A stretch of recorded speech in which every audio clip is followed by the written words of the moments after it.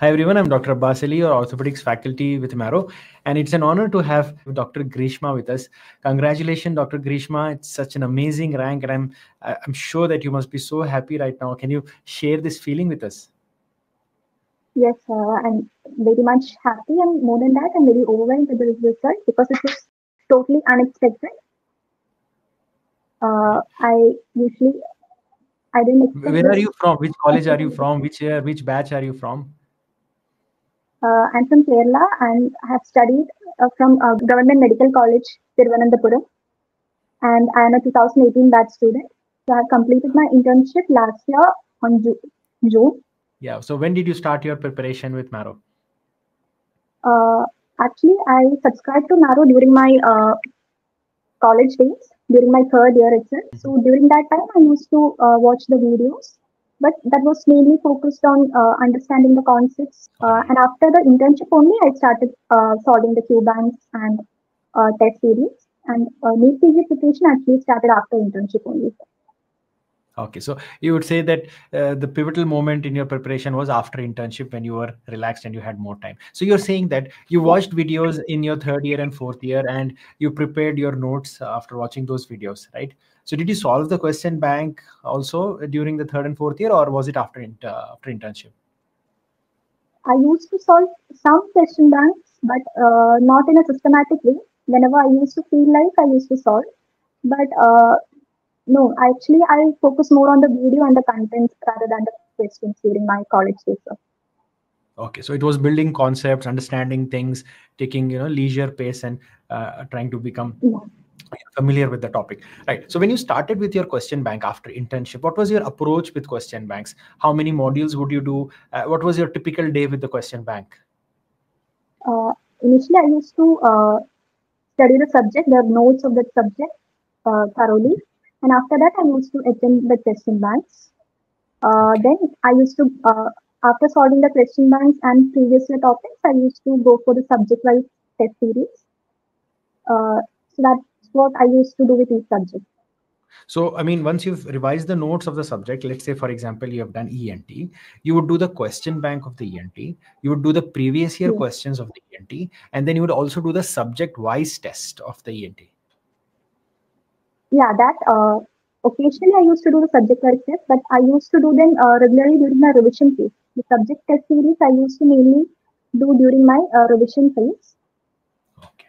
So not in the beginning. So in the beginning, it was just question bank and the previous year questions for that subject. Previous year Now, topics. how did Yeah. you find the question That, bank, the explanations in the question bank? yes, actually I found the question bank really, really nice for the preparation because uh, we get an entire idea of the subject after solving the question bank. I used to solve not entirely. I used to cover as much as possible the questions as much as possible and the explanations. Those questions I know.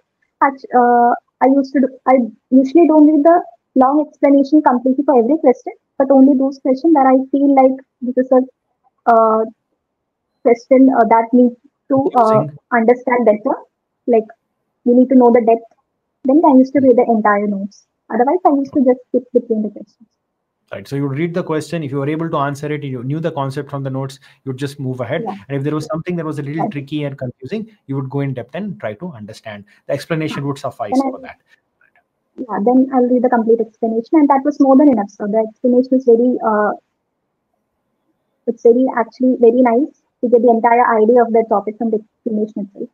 Absolutely. It's not only the answer, it also talks about why the other options are not the answers in the question. Very well. So, as I Yeah, was that's talking to you before this interview, you said that while you were revising, in order to concise the notes for revision, you did one very unique thing. Can you tell me what you did?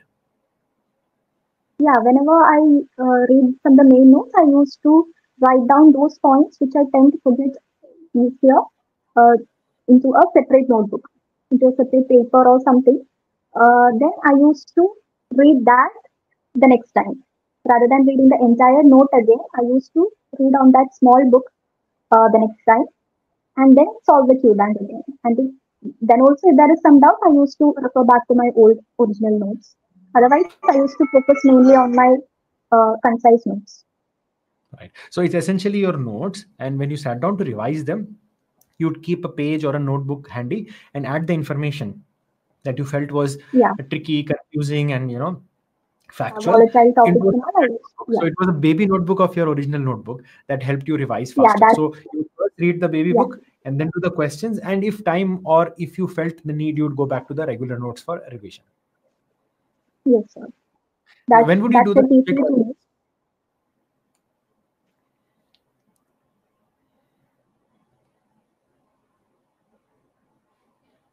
hello?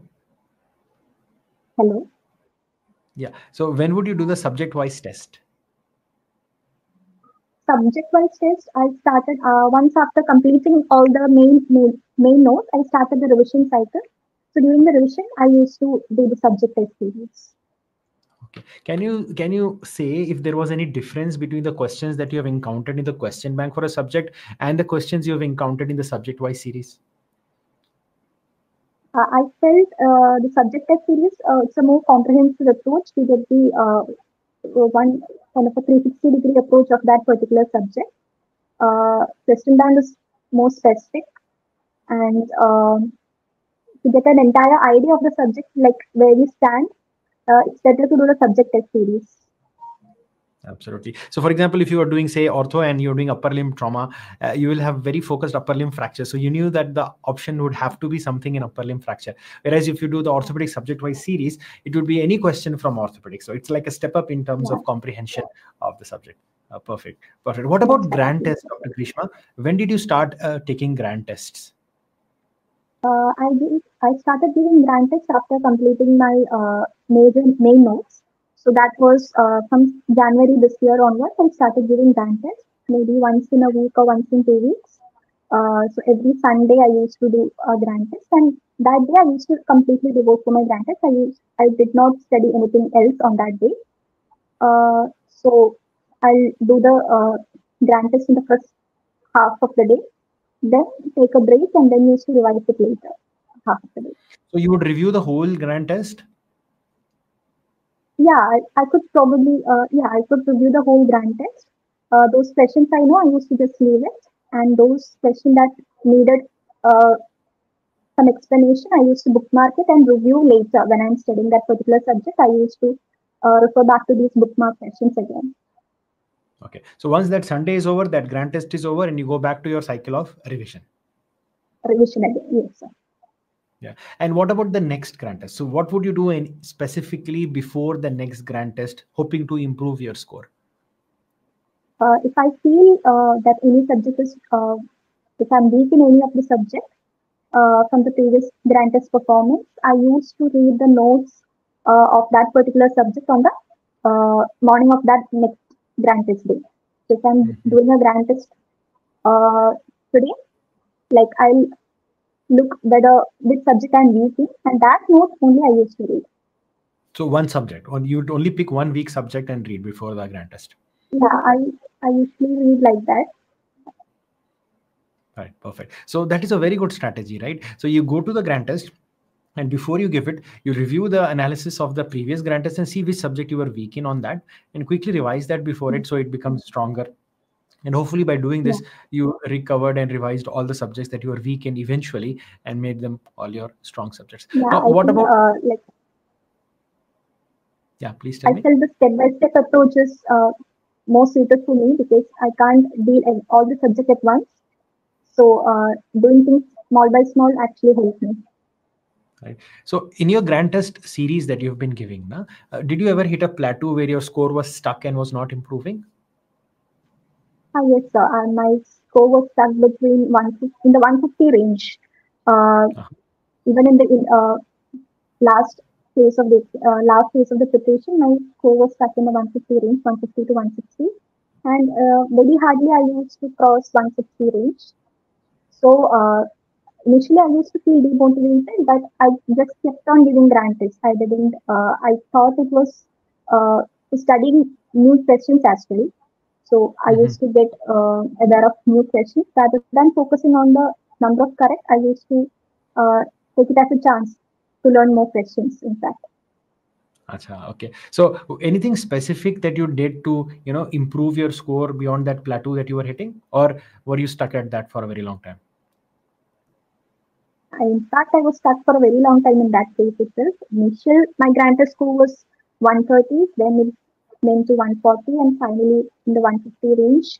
Yeah, I was stuck in the 150 range for a very long time. Uh, I used to keep on revising the notes. That was what I did. I did multiple revisions of my notes. So, and I could see improvement because those questions I couldn't get the previous time from that same topic. If any question came the next time, I was able to solve it. So wasn't there a time where you were frustrated, ki your scores are not improving, you're revising, you're finishing notes, you're revising them over and over again, your score is still stuck? Was there a point of frustration? Yes, definitely. So there was a point of frustration. But I just kept going. So I will take some break, maybe a day or two break. Then I used to come back again to the preparation phase. Perfect, perfect. Now, I is used there to one take thing timely that you, breaks. right, definitely. I mean, you have to take a break, relax, come back more energetic. Now, is there one thing that you wish you started earlier, or would have done differently in terms of preparation for this exam? Um, Maybe I could have kept a book for GP review or something that I Hmm. could have done because after every GP, I could have kept a set of questions which I usually tend to get wrong that I wish I could have done. I Right. think that So a could have broke. separate book of GT would have helped you. Yeah, that might have helped me to break the plateau, but I didn't do that. Right. Perfect. Is there any particular advice that you would like to give your juniors who are starting their preparation now, in terms of particularly focusing on this exam, NEET-PG exam? My first advice would be even if you start after your internship, you're not actually late. You still have time for the preparation because it's not the content that actually matters. It's about how you do the questions and how you're able to solve the test. That's actually matter more than the content and the duration of time. So don't feel that you're late or you're left behind in the race. And I think GPs and revision are the main key elements in the preparation phase. I think so after you have completed your main notes and you have a good idea of the concept, then the revision and the GPs are the plays the most pivotal role. I feel. So. Okay, perfect. So after you have finished your content at least once and have some grasp of the concept, it is all about revising again and again and giving grant tests weekly or bi-weekly to assess where you stand It's not and gradually.